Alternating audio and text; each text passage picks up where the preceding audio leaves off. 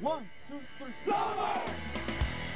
As the legend goes, in 1823 in the town of Rugby, England, a fellow by the name of William Webb Ellis picked up a soccer ball, ran over the goalie, and the sport of rugby was born.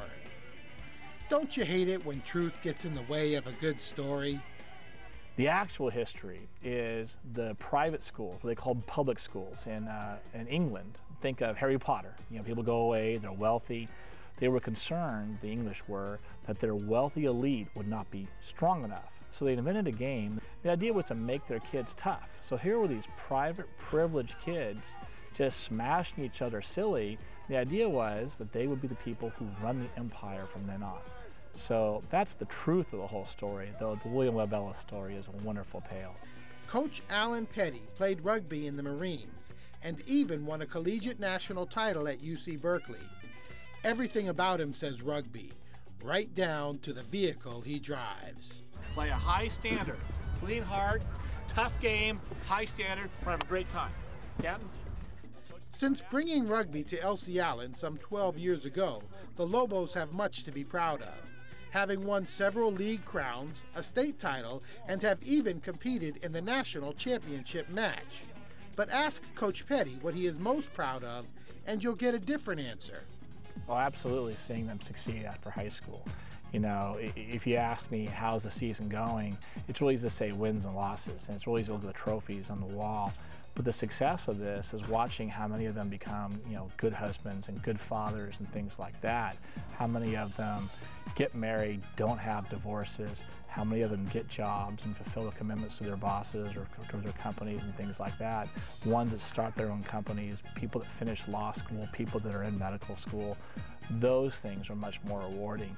You know, if you ask me what's greater, winning a state championship or writing a letter of recommendation for David Thomerson to go to medical school, I'll tell you absolutely the medical school one. Like Cal, we are a meritocracy. Nope.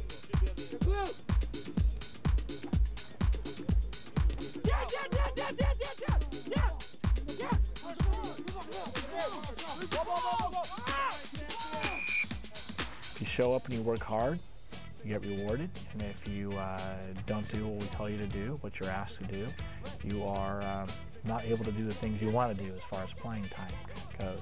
I think the kids respect that, and I think that's why they like this so much.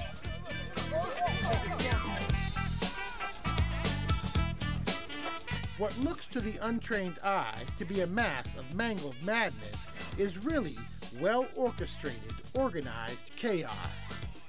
Basic rule, you got 15 fellas on a team. You can run forward, you pass back. When you get tackled, you gotta let go of the ball. So you're always passing back. Think of the option offense in football. It's much more aerobic than football because you're constantly running. While you have to be small to be a jockey, and it helps to be tall to play basketball, in rugby, if you have desire, there's a spot for everyone. You have a position called prop. It's generally the short, chubby fellows.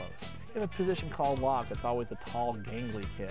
And then you got the kind of the flankers, the kind of the sociopathic types that go home and want to, you know, beat up on things. You put a 7 jersey on that fella. The clever kid, you put a 10 jersey on. That's the smart guy, kind of field general. The real fast kids are playing at the wings.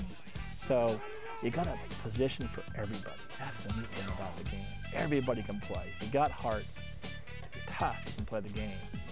When you participate in rugby, you're not just a member of your local team, but part of a global brotherhood. Once you start playing rugby, you become part of the family, the rugby family. If you go around the world and tell them you play rugby with another rugby player, you'll just be part of the family. They'll just treat you with respect.